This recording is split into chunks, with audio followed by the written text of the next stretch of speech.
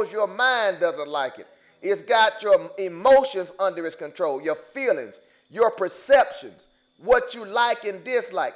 It's even skewing and perverting the very word of God, trying to make you sign off on your own unclean perversions using the Bible.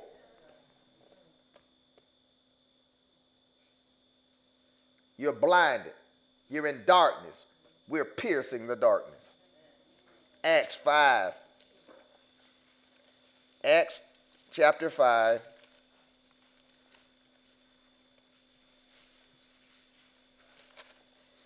Look here at verse 16. And there came also a multitude out of the cities round about Jerusalem, bringing sick folks, and them that were vexed with unclean spirits. That word there is pneumos, unclean breath. And they were healed, every one. Look how he always aligns unclean spirits with healing. You know, you got to be healed, mind, body, soul, and spirit. You got to be healed all through and through. It's a lot of damage they do to you. An unclean breath. Now think about something that could absorb into the human body as wind. That's what spirits are. Spirits are breaths. They're like wispy creatures that come in through what? Wherever there's an air passage. They can come in through your nose, your mouth, your ears, your eyes, your sexual organs, the pores of your skin. Any opening is seen as a gateway. So they want you to sin with your physical members. To do what? Open a gateway, an entry point. What you look at is a gateway. Your senses, smelling, tasting, touching, hearing, gateways. That's why you can't afford to have an inquiring mind like the commercial tells you about the newspaper. Inquiring minds want to know. If David's butt had never looked at Bathsheba across that rooftop and inquired after her and asked for her to come over there, he'd been a lot better off. Looking at a naked behind across the rooftops. Then going back downstairs. Does anybody know who lives in that house right across the way there? Oh, yes, sir. Yeah, that's Uriah's house, yeah. Does he have a wife? Oh, yeah, Bathsheba, yeah, she lives over there. I'd like to talk to her about Uriah. Tell her to come over. I want to meet with her. First thing she did, took that veil off her head. What's that? Now, veil says, I'm a married woman under the authority of my husband. When she looked that veil down, she's saying, you want this? You got it. All you got to do is say the word king, and it's on. Because she parked herself on that rooftop, butt naked, to be seen by him, for him to inquire after her, because she wanted to kill Uriah to get the king. She put it all in the king to kill her husband. You don't have a man kill your husband and you marry the guy and have a baby by the guy going down the road with the murderer of your own husband, unless you plotted it all out from Jump Street. Don't run that on me. See, that's the behind-the-scenes story of the Bible.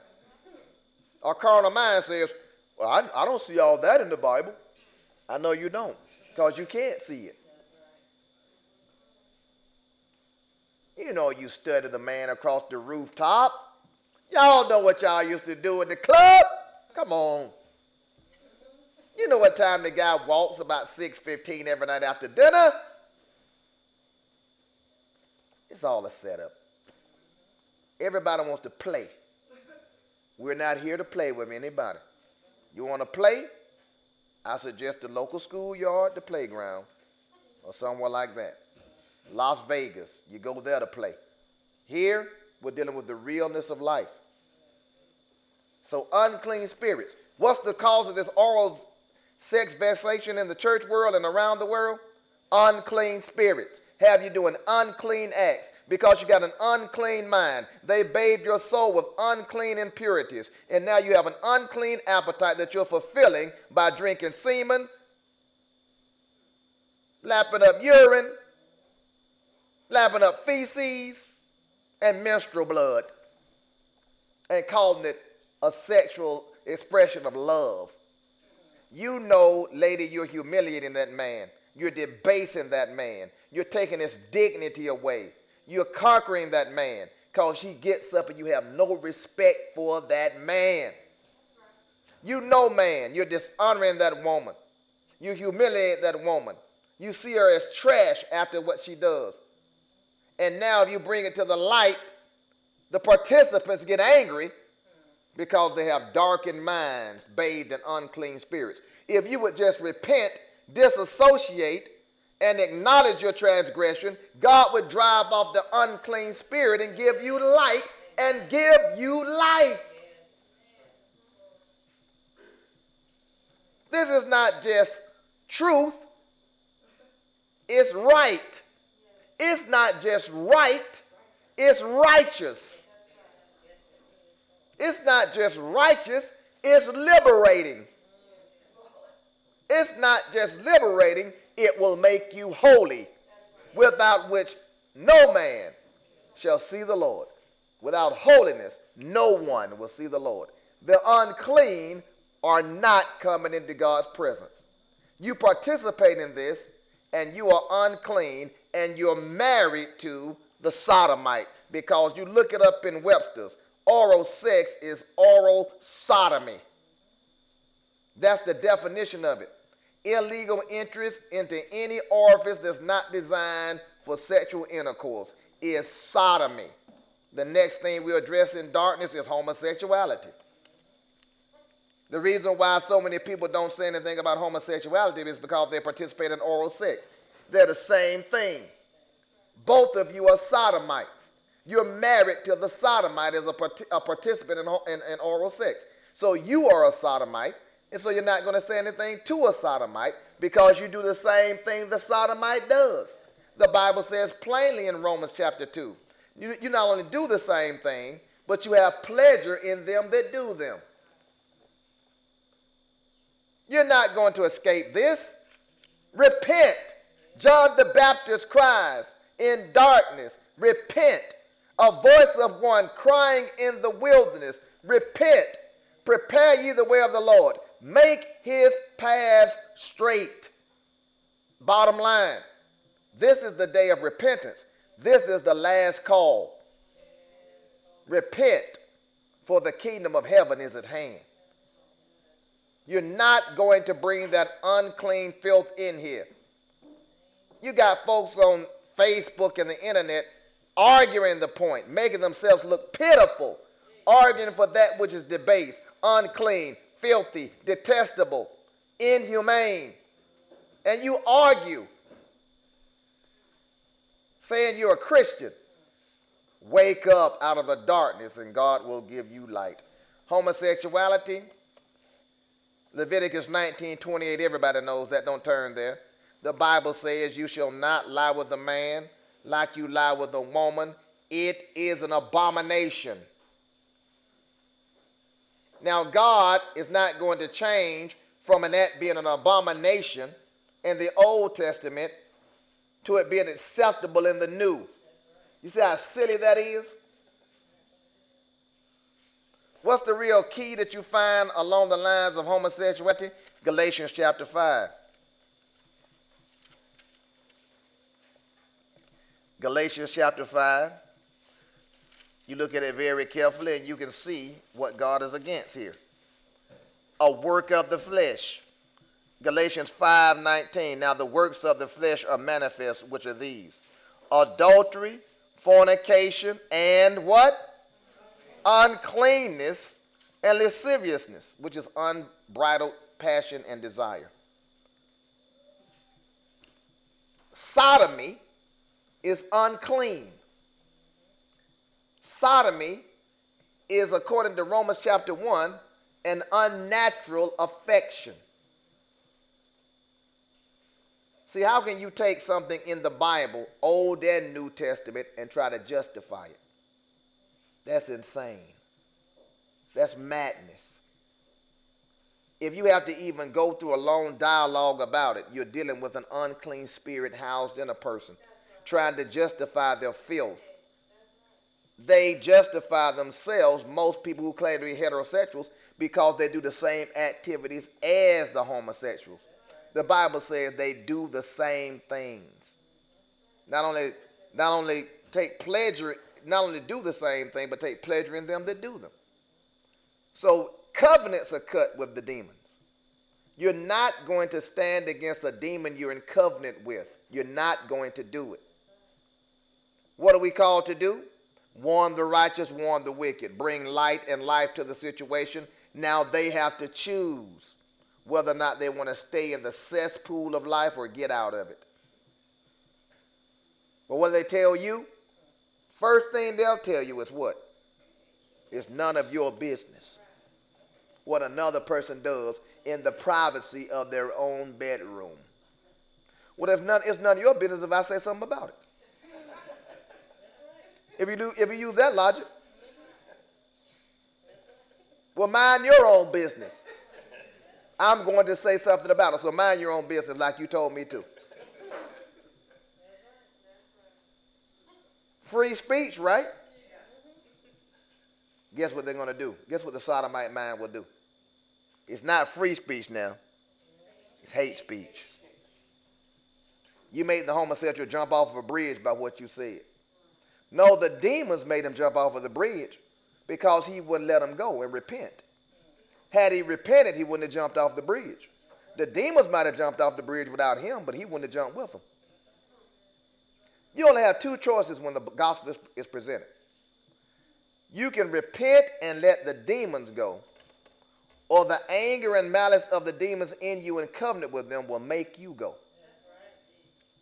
Either the demons are going to leave with or without you.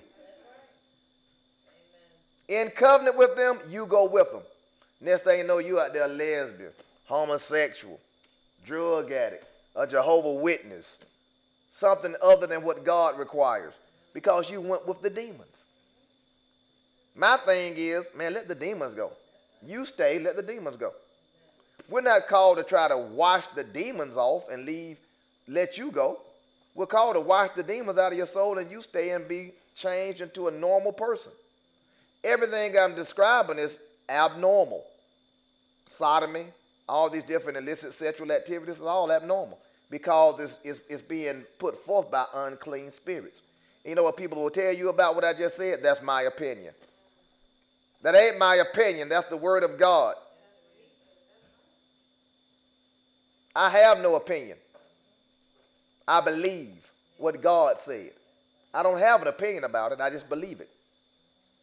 Folks hate that when they participate in activities with unclean, invisible pneumas, spirits that they've invited into their lives, and they actually are entertained by those people and places and things that make the spirit stronger. So the entertainers they ingest are just signing off and entertaining the demons in them. Demons don't sit and watch that which is not like themselves. They won't do it. They entertained by folks that participate in what they like. Sodomites are entertained by sodomites. I don't have an appetite to go to an Elton John concert. I don't want to hear a sodomite sing to me. I don't want to hear nothing he's singing about. I don't care about Benny and any Jets. That's over there. This is over here. That's what sanctification is all about. You don't ingest, digest, or partake in that which is unclean, because the unclean thing is contaminated by unclean spirits. Don't you know the goal of the devil is very simple? He wants to get inside of you so the Holy Ghost can't. All he's after is blocking up your arteries with the unclean spirits so the Holy Ghost won't come upon you, because the Holy Ghost won't flow where unclean spirits are. All the devil has done your whole life is try to contaminate you so the Holy Ghost won't come upon you. Because if he does, guess what? The devil's jig is up. He's trying to make us unclean, unapproachable by God, unusable by God. Contaminate the houses, contaminate the vessels So God's Holy Spirit won't flow through them. That's the whole goal of everything he does. So you have to sanctify yourself, war against the unclean spirits, drive them off, don't faint, don't give up, don't grow weary in well-doing, because you'll reap in due season if you faint not. Stay in the fight, stay engaged, whatever he does, don't give up, don't fall back, stay in the fight and the struggle until the thing is gone. And the flesh is mortified and dead.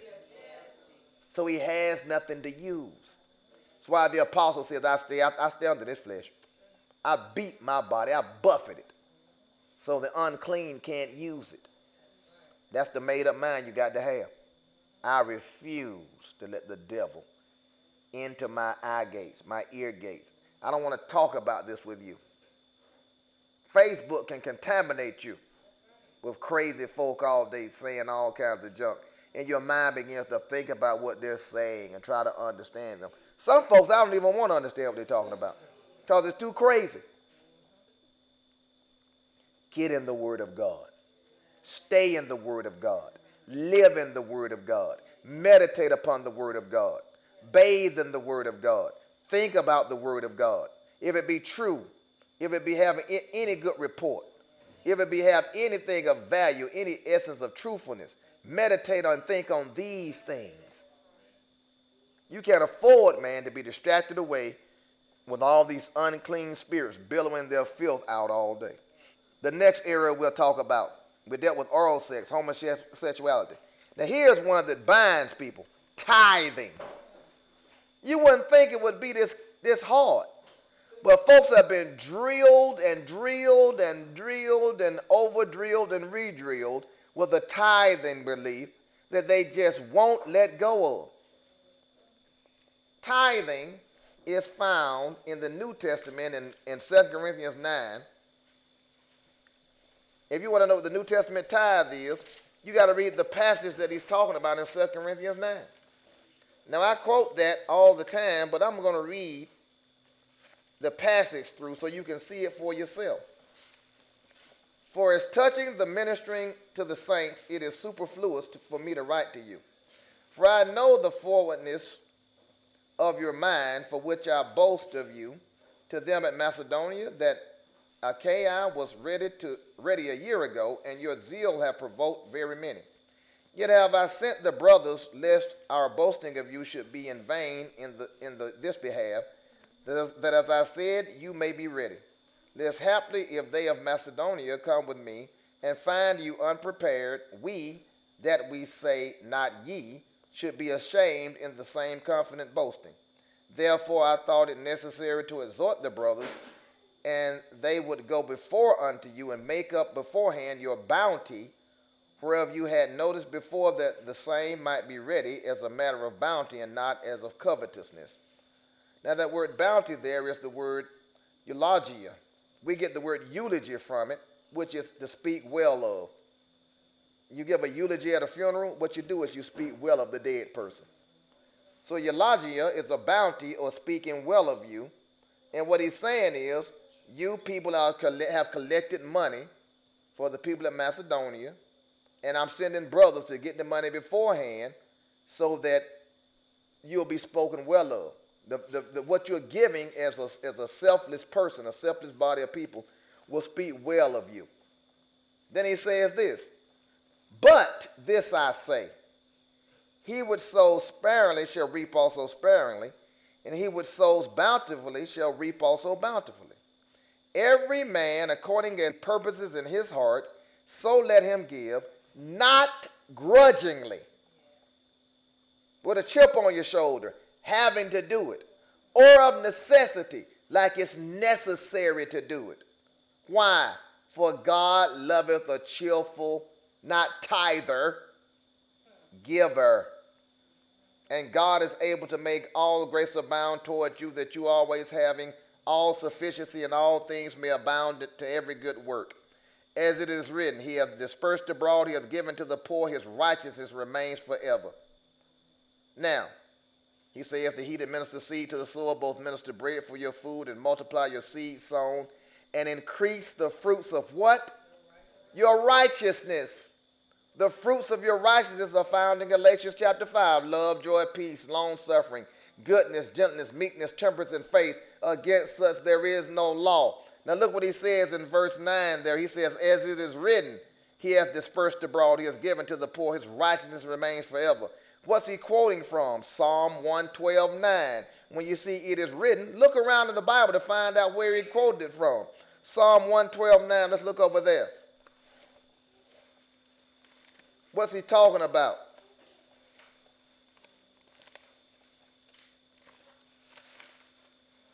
It's important to rightly divide the word so you won't be deceived at the end time.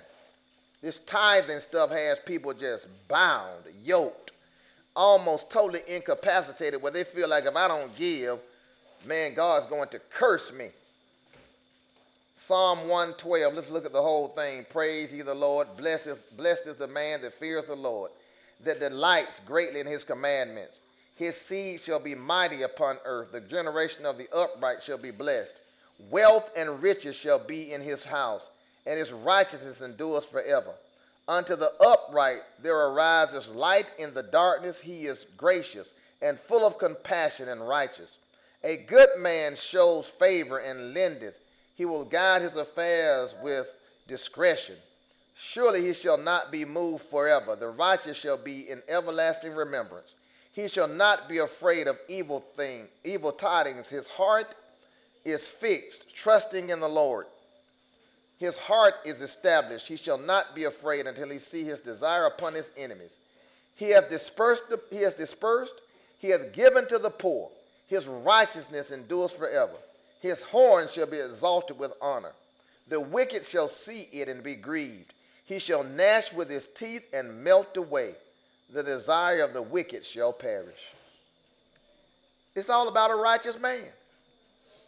Revering God's commandments. God's going to give you wealth and honor and dignity because you honor his commandments. And you'll have enough to disperse abroad to the poor and give to others as a result. It has nothing to do with tithing. Tithing, where did it come from? 6th century, back in the days of the Roman Catholic Church.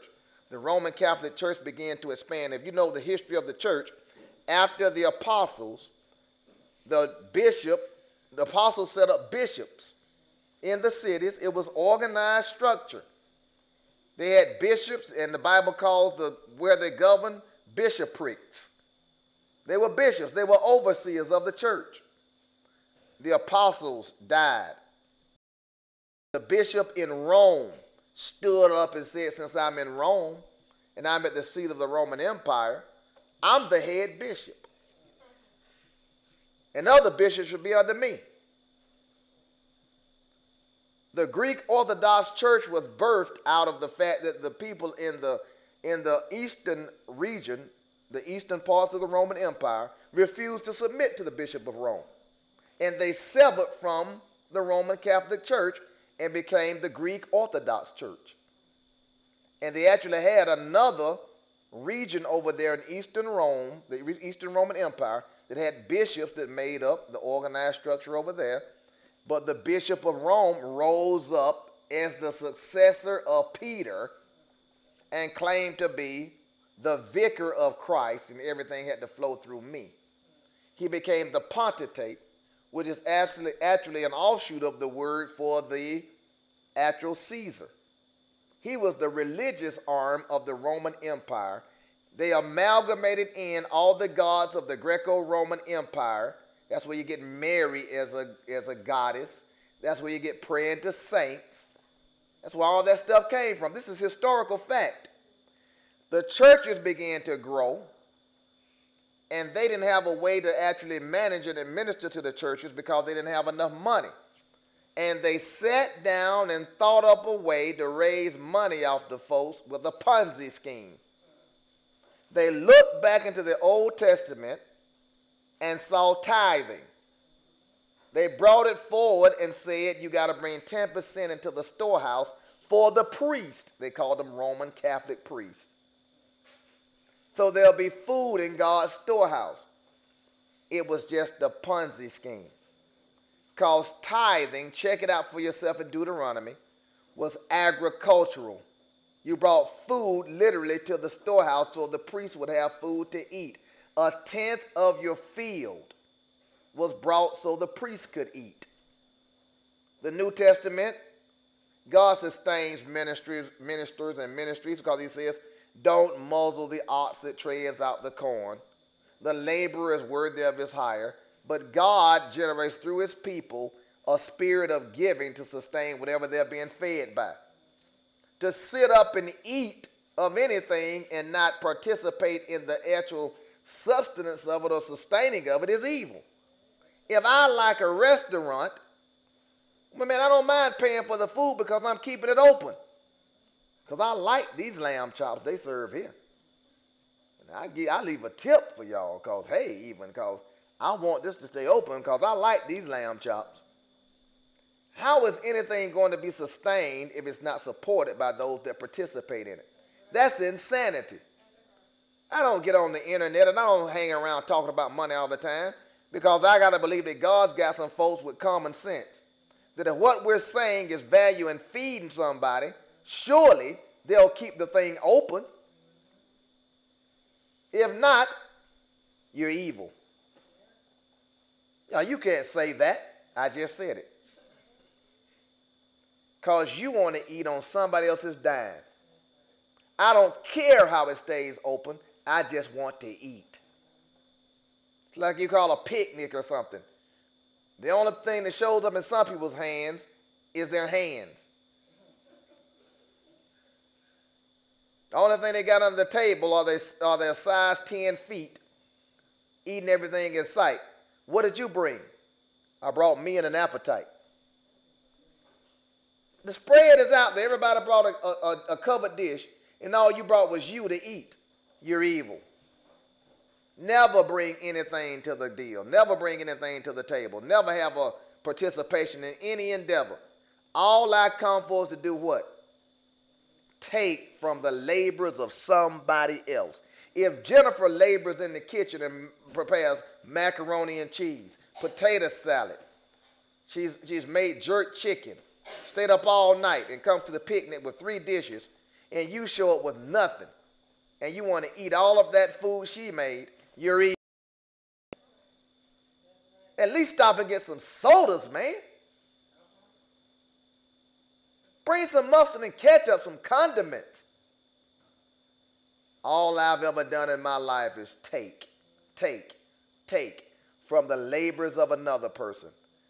And you come to the gospel like that, you come with evil intentions in your heart. That's why you don't have to teach it. The new birth, transformation, sanctification, and you being made over organically will teach you this all by itself. It's unteachable lessons that are germane to life type that you never have to mention to people. Because the life type births it into you. And you know it's righteous to sustain that feeds you. If it's of no value to you, don't eat it and don't sustain it. You see, don't plug into it. If this message has no value, just don't plug into it. Leave it alone. No hard feelings. But don't let other folks labor. All you do is ingest and eat and get fat on it and have no participation in it. I mean, if book orders come in, Tom pays that. Tom sustains the internet. Dana ships out and Omar ship out books out of their own pockets. Folks do stuff all the time that nobody sees. They're engaged themselves because it's their thing. They don't even tell anybody about it. I know what they do. They know what they do. God knows what they do. But to sit and just ingest and get fat and try to sit around on a prayer line and pray, but you have no participation whatsoever, man, what's wrong? It's something bad wrong with the way you think. There's demonic inspirations in you that makes you a selfish person instead of a selfless person. Even folks who don't have anything, they take on the burden of consistent, continual intercession and prayer. That's their contribution. I don't have any money. I don't have physical, but I stay down, man. I lay before God and labor in prayer for this thing. And God sees secretly. He'll reward them openly. That's what the Bible says. Your Father who sees you in secret will reward you openly. There's an evil essence in church folk. Not born again folk, church folk. They come around to try to pimp the church and live off the church. Man, get as far away from that spirit as you can, because that's an evil, unclean spirit. Tithing is not a New Testament doctrine. I don't care what Creflo says, T.D. Jakes says, Kenneth Copeland says, Kenneth Hagin says. I don't care what they say on TBN. I don't care what your preacher said, your mama's preacher said, your daddy who is a preacher, what he said. I don't care what anybody taught you. You have been deceived. What is the New Testament doctrine? Romans 12:1. Present your body as a living sacrifice. That's the New Testament tithe. You are not part of what you have. All of you.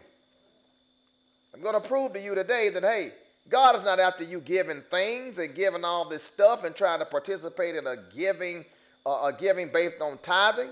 If he gets you and your mind, he's got everything you own. Because he can do what? Orchestrate what you do by being led by the Spirit. There's no resistance to God's will. You give and you do exactly what he thinks for you to do. Because the mind will be a conduit for God's thoughts, and you just obey the thinking of God. No resistance. Whatever God wants is fine with me. Nothing belongs to me. He can do whatever he wants with it. To sit up talking about 10% is really an abomination. 10%? After all Jesus Christ has done for you, you're talking about 10% of something. Man, please. You better go somewhere and come again. It's all about giving it all to God and letting God have it. The last thing I'll deal with is the law. Man, you want to see a rope put around folks' neck. The law. Folks will go back to the law over and over again because there's sin in their lives. And by inclination and by instinct, you go under the law when you've got sin in you and sin consciousness. 1 Timothy chapter 1.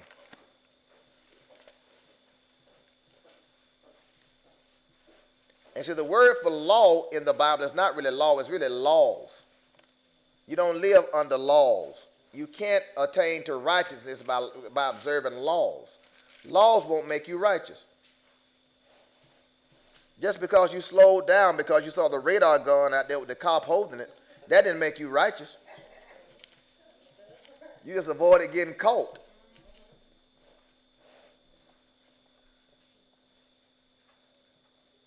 He says,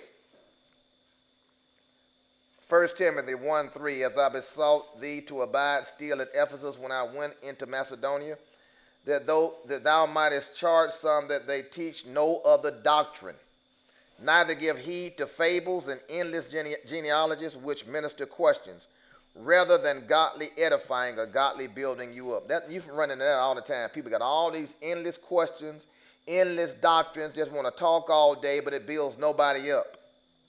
He said, godly edifying, which is in faith, so do. Now the end of the commandment is this. What's the commandment after? Charity, which is love, that spews forth from a pure heart and of a good conscience and of faith unfeigned. That's the goal of the commandment. From which some, having swerved, have turned aside unto vain jangling, desiring to be teachers of what?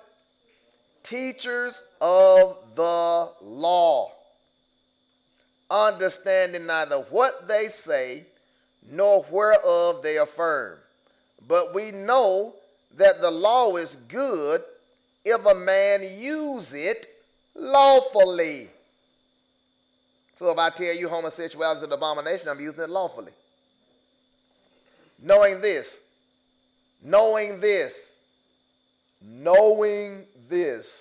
like Derek Pritchard was always say, knowing, when you see knowing this in the Bible, you can be assured that most times people don't know it. Knowing this, that the law is not made for a righteous man, but for the lawless and disobedient, for the ungodly and for sinners, for unholy and profane, for murderers of fathers and murderers of mothers, for manslayers, for whoremongers, for them that defile themselves with mankind. What's he talking about? What I just talked about a minute ago, the oral sex, the anal sex, the bestiality, the homosexuality. You defile yourself with mankind. For men stealers, for liars, for perjured persons. And if there be any other thing that is contrary to sound doctrine, according to the glorious gospel of the blessed God, which was committed to my trust. The law is not made for a righteous man. So if you're righteous, you don't need laws. What has replaced and displaced the law? Romans chapter 8. The law of Moses, the law found in Deuteronomy and Numbers and Leviticus, has been displaced and replaced by this law found in Romans chapter 8.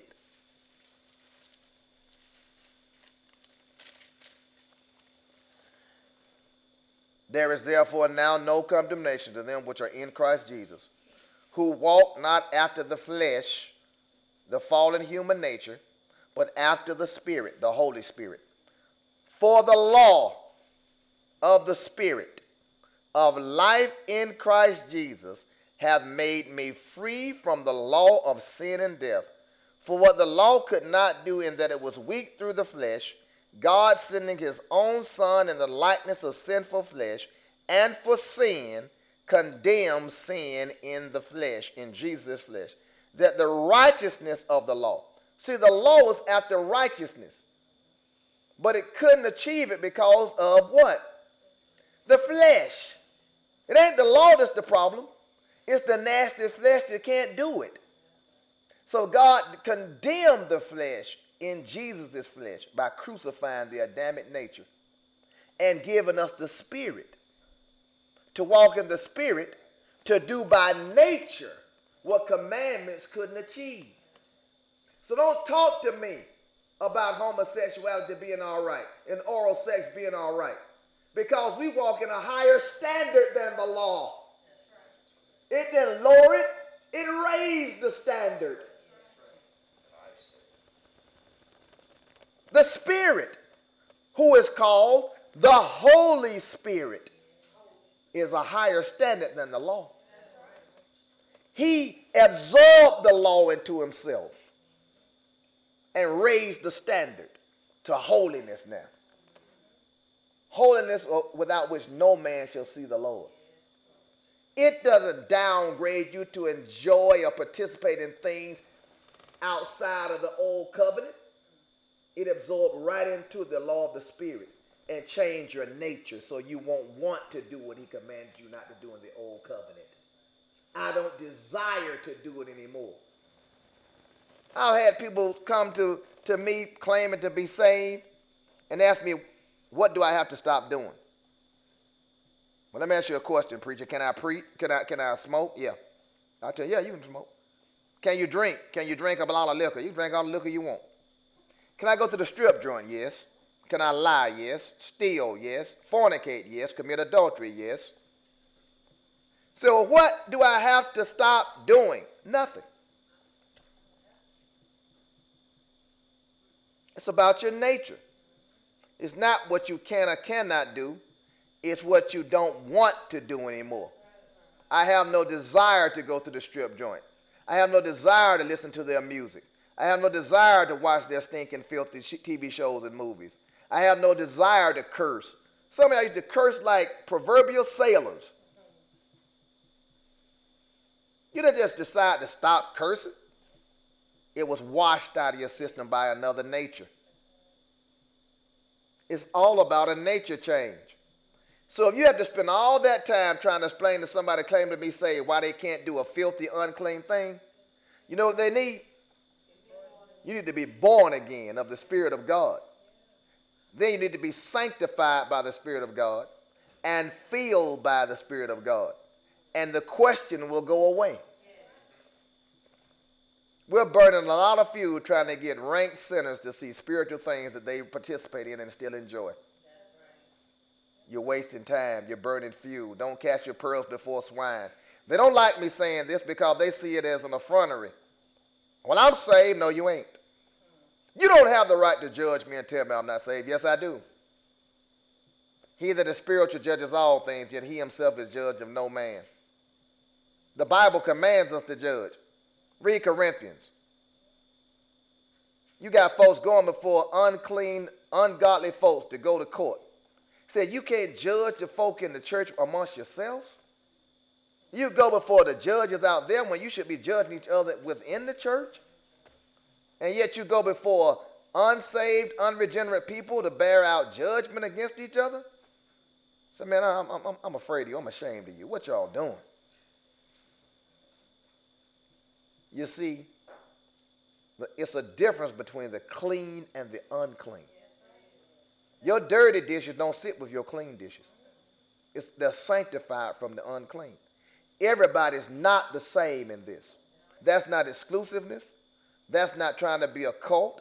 That's not trying to be somebody that's high-minded and legalistic. Everybody's not the same in this. That's why he says if you separate or purge yourself from these, the vessels fit for dishonor, you'll be a vessel complete and fit for the master to use. What happens to young people in church a lot of times? They're bathed in the spirits of the world. They dress like them, walk like them, talk like them, look like them, and they're trying to make you bring down God to the level of where we accept that and say, well, that's okay because they're young. No, it ain't. You got to change like everybody else. That filth you ingested from the world, the fashions designed by homosexuals in New York, Paris, and London have you looking crazy and you need to change. Normalcy is always defined by the participants therein. Jesus said, look, John the Baptist came, he wasn't eating, he wasn't drinking with you, he wasn't having anything to do with it. He was an isolated man, sanctified man, coming out of a wilderness with locusts in one hand and wild honey in the other. He didn't pipe for you, he didn't sing in his songs to you. You said he has a devil and he's crazy. I came eating, drinking, I came fellowshipping, I was eating with the harlots, eating with all these unclean sinners. I was with everybody every day in the streets, laying hands on folks, casting out devils, eating in your house, even the Pharisees' houses. I was with the tax collectors. I didn't ostracize the woman at the well who had all those husbands and laying around and fornicating and all she was doing. I was right there with you. And what'd you say about me? A stinking wine bibber and a sinner. Then he added this, but wisdom is justified of her children. You're going to see it like you want to see it and sign off on what you are based on how you see it to justify what you're doing. You will modify this Bible to justify your sin because you don't want to break covenant with those unclean spirits. And you stand in folks' faces looking like somebody crazy trying to justify your filth quoting the Bible. You better go somewhere and come again because the saints ain't buying it. Folks don't like that. Too bad. It's the way it is. So you see here that we walk in the law of the Spirit of life in Christ Jesus, a higher standard than the Old Testament law. Don't downgrade it. Don't do what this guy was doing to me, talking about I want to see line and verse as to why you can't tattoo yourself. Why you can't tattoo yourself? Leviticus 19:28. What does it say? Don't mark your body like the heathen does. NIV, don't tattoo your body. They say you tattoo your body for the dead. Now here's what the whole gist of everything I'm saying revolves around. You take everything I said, including the thing about tattooing. You have people debating whether or not you can get a tattoo. That's what we've degraded to. Romans 12:1 says to do what? Present your body as a living sacrifice, holy and acceptable unto God, which is your reasonable service. Don't be conformed to this world, but be ye transformed by the renewing of your mind to prove the good, acceptable, and perfect will of God. 1 Corinthians 6. Let's look at that and read through that. This is interesting right here. 1 Corinthians 6, verse 9. Know you not that the unrighteous shall not inherit the kingdom of God? Be not deceived, good buddy, neither fornicators, nor idolaters, nor adulterers, nor effeminate, nor abusers of themselves with mankind. He goes to that abusers of themselves with mankind again, trying to let you know something. Nor thieves, nor covetous, nor drunkards, nor revilers, nor extortioners shall inherit the kingdom of God. And such were some of you. But, now here's where you separate from the person that's a nominal Christian and somebody trying to convince you that sin is okay. But you are washed. But you are sanctified. But you are justified in the name of the Lord Jesus and by the Spirit of our God. All things are lawful unto me, but all things are not expedient. All things are lawful for me, but I will not be brought under the power of any. Meats for the belly, and the belly for meats, but God shall destroy both it, the meat, and it, the belly, and them, the meats. Now the body is not for fornication, but for the Lord, and the Lord for the body. And God hath raised up the Lord, and will also raise up us by his own power. No, excuse me. Know you not that your bodies are the members of Christ? Shall I then take the members of Christ and make them the members of a harlot? God forbid. What? Know you not that he which is joined to a harlot is one body? For two, saith he, shall be one flesh. For he that is joined unto the Lord is one spirit. Flee, run away from fornication. Every sin that a man does is without the body, but he that commits fornication sins against his own body. What? Know you not that your body is the temple of the Holy Ghost, which is in you, which you have of God, and you are not your own? For you are bought with a price. Therefore glorify God in your body and in your spirit, which are God's property.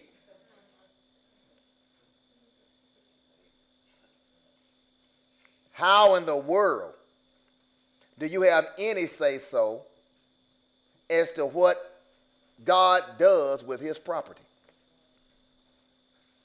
I wrote it out to the guy on the internet. He couldn't see it for nothing in the world. I said, if God has received your body according to Romans 12:1, if he says in 1 Corinthians 6:13 that your body belongs to the Lord and the Lord is for your body, if he says right here in 1 Corinthians 6:20 that you've been bought with a price and you're not your own, the body and the spirit is God's, where are you going to get a body to tattoo? You don't have one. That's the answer. You don't have a body to tattoo. You don't have a body to pierce. You don't have a body to do anything with illicit. You don't have a body if you're a Christian. That's the separator between the nominal Christian that's faking and the real Christian that's been justified, been washed, been sanctified, been done all these things to in the name of the Lord Jesus Christ and by the Spirit of God in 1 Corinthians 6:11.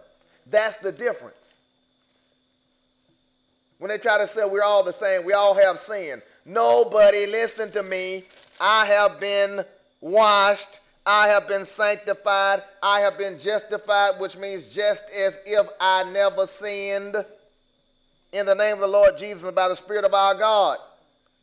Everybody's not a sin-conscious person. Everybody's not a participant in sin. I've stopped. I've repented and turned away. All of us are sinners. No, you're a sinner. You lay claim to that. For a saint is just a sinner that fell down and got up. No, he's not. A saint is somebody that ceased from sin, repented and turned, and is being sanctified unto righteousness and holiness, not desiring to participate in any sin any longer. And that gives us the wherewithal and the authority to preach against it. Because I came out from amongst them. I touch not the unclean thing. God has received me unto himself, and he says he deals with me as a son and a daughter. I will be your God, and you shall be my people. And they don't like the authority of this. They don't like the absolute proclamation of it. They want you to come down and stop saying it because I have not stopped participating in sin. That's a witness against you. Because the Bible says, David speaking, God, against you and you only have I sinned. You can't pull another person into your mess and justify you being in it. Confront somebody with sin. The first thing they try to do is microscopically examine you. But that doesn't mean me and you going to hell together if I'm sinning. All you did was damn me and you. You didn't pull you out of it. You just pulled me into it. You see how stupid that is? I'm looking for somebody that's not doing it. I'm looking for somebody that's going to help me pull me out of this mess and this hellhole I'm living in. I'm down here swimming in sewer water. Can you pull me out? I don't want somebody in the sewer water with me. Pull me out. Pull me up. Raise me up. Raise the standard. So we all have to attend to the higher standard, the high calling of God in Christ Jesus. I want to stay down here groveling around in sewage, man. We're trying to move up. Even the slaves wanted to get to the big house. I'm down in the field picking cotton. At least in the big house, I'm a waiter. In cold winter nights, they got a fireplace. Out here in the shed, y'all just sitting around in here trying to rub two sticks together to stay warm. In the big house, the master got all kind of logs and stuff. But you still a slave. You yell, I'm in the big house. I ain't one of y'all.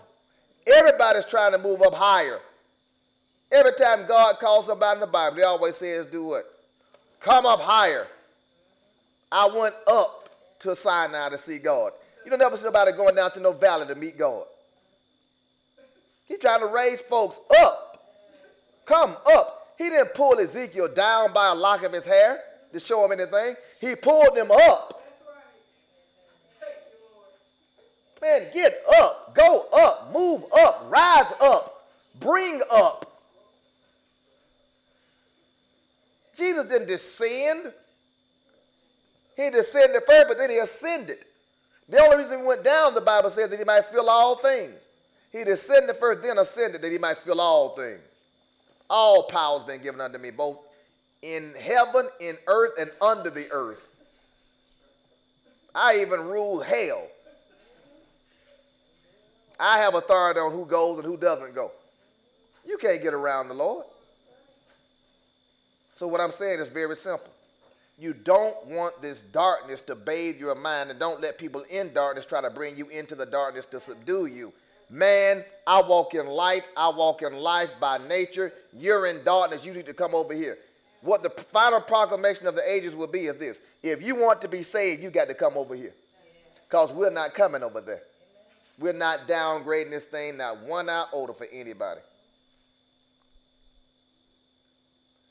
You see a man. 2 Corinthians chapter 12. There's a man here. I believe it to be Paul, but it doesn't really say. He says in 2 Corinthians 12, it is not expedient for me, doubtless, to glory. I will come to visions and revelations of the Lord. I knew a man in Christ above 14 years ago. Whether in the body I cannot tell, or whether out of the body I cannot tell. God knows. Such an one caught up to the third heaven. And I knew such a man, whether in the body or out of the body I cannot tell. God knows. How that he was caught up into paradise. Remember Jesus said on the cross, today shall you be with me in paradise. You got to get a heavenly vision, man. I believe this drove Paul. I've been up there. What y'all thinking about and theorizing about, I've seen it, man. He said, I was caught up into paradise and heard unspeakable words which is not lawful for a man to utter. Of such a one will I glory, yet of myself I will not glory, but in mine infirmities. For though I would desire to glory, I shall not be a fool, for I will say the truth, but now I forbear, lest any man should think of me above that which he seeth me to be, or that he hears of me. That's why I think it's him, because he went back to talking about himself. Going up to the third heavens. Now here's the point I'm trying to make. We're piercing the darkness. We live in the first heavens, the seen celestial dome, including the solar systems. If your spirit was to disembark on the journey from here, it would lift up, go through the solar systems, and even in outer space, the scientists will tell you there are dark holes. No light in the holes. They don't know what that is. It's possible that those dark holes are the portholes in the devil's second heavenly realm, where there's utter darkness and no light. As you go through there, you go through the valley of the shadow of death, where you fear no evil, because the Lord is escorting you through. Thou art with me. You break through that second heavens into the third, where God's throne is and paradise exists. Now, if that be true, we know there are at least 3 heavens, because the Bible says Jesus filled all heavens. All heavens. You can't have 2 heavens, and you can't use the word all with 2. He would only say he fills both heavens. When you switch it over to all, you must have at least what? 3. At least 3. Now, if Paul says he was called up to the third heaven, I believe 3 is all that there is, because I don't believe there's a heaven above God's throne. I don't know who would be ruling God in the 4th heaven. I think it's in Islam that they talk about 7 heavens. You ever heard anybody say, I'm in 7th heaven? That comes from Islam. Don't say that. That's Islamic teaching. Like Derek Prince said, you can say I'm on cloud 9, because there's more than 8 clouds. There's not more than 9 clouds.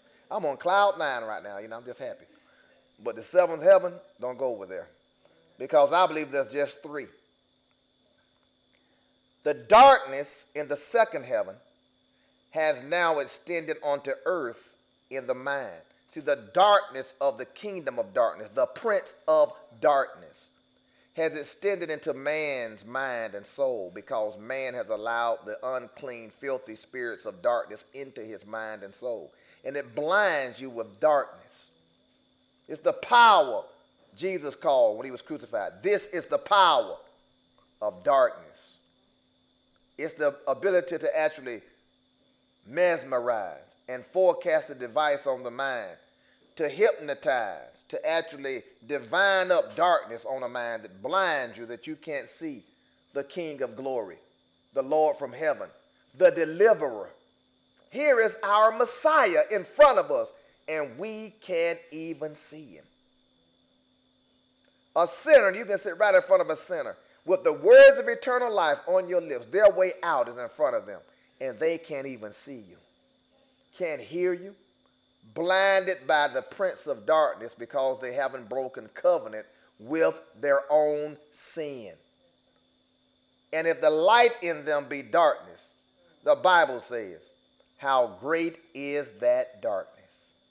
If I say that world changes and receive the messages of darkness from Creflo Dollar, and I receive it as revelation from God, I'll fight my own liberation from that message. And if the light in you be darkness, how great is that darkness? What empowers the darkness? The numbers of people sitting there.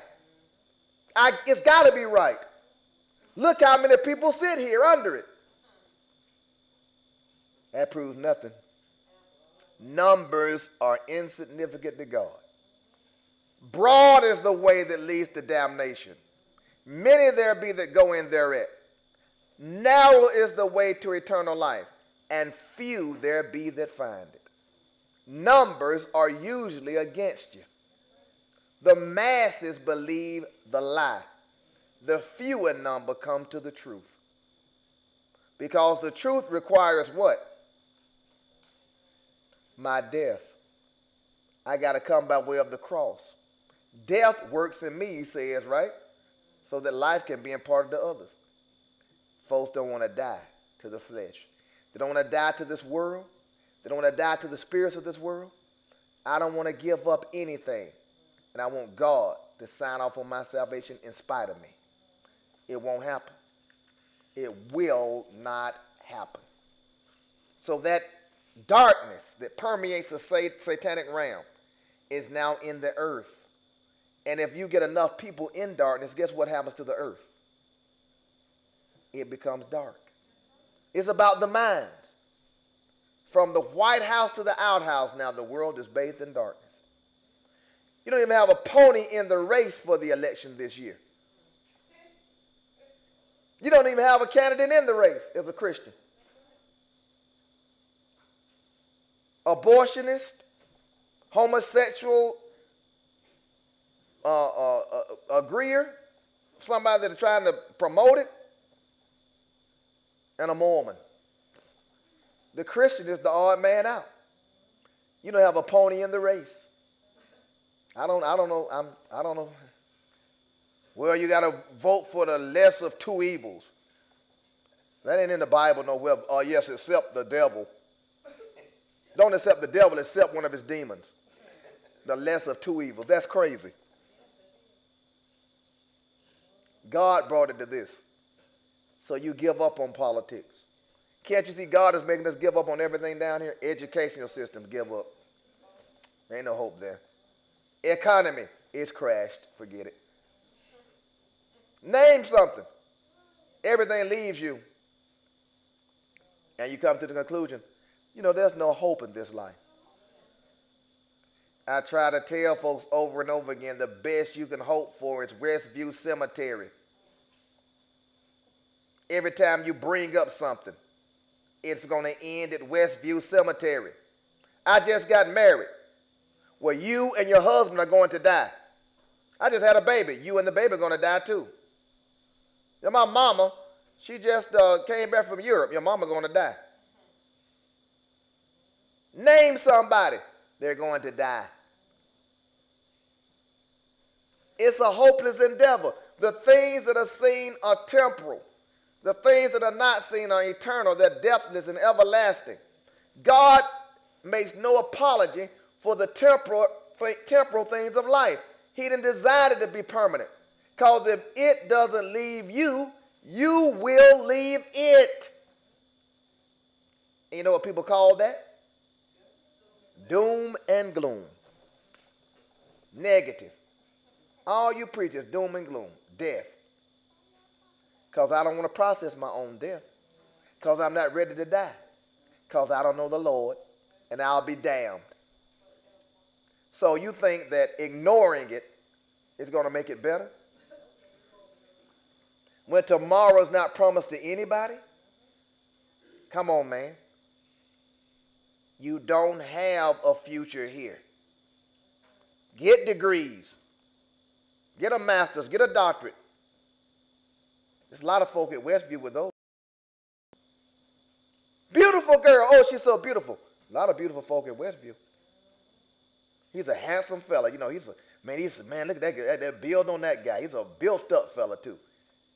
I can show you a plot right at Westview that has a built-up guy in it. Glory in anything in the flesh. Yeah, but they're going to die. Marilyn Monroe was beautiful. Marilyn Monroe is dead. John Kennedy was a great president. You know John Kennedy is dead. Name somebody. Name a Bible character. David's dead. Joseph is dead. Moses is dead. Everybody's dead.